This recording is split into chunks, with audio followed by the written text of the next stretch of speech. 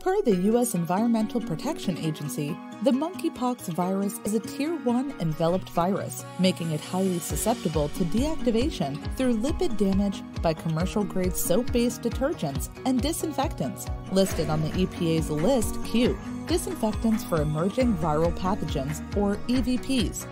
Preventative measures should include the established daily enhanced wet cleaning and targeted disinfection methods proven effective during the COVID-19 outbreak. The following guidelines should be followed to clean for known or possible monkeypox contamination in non-healthcare facilities. Cleaning personnel should wear appropriate PPE, including surgical gloves and a respirator with a tight seal at a minimum. Pants and long-sleeve shirts or uniforms should be worn and immediately laundered after completion. Clean and disinfect all hard surfaces, followed by the furniture, then the carpet or flooring with soap and water, and then disinfectant. All waste material is considered medical waste and should be disposed of according to state regulations.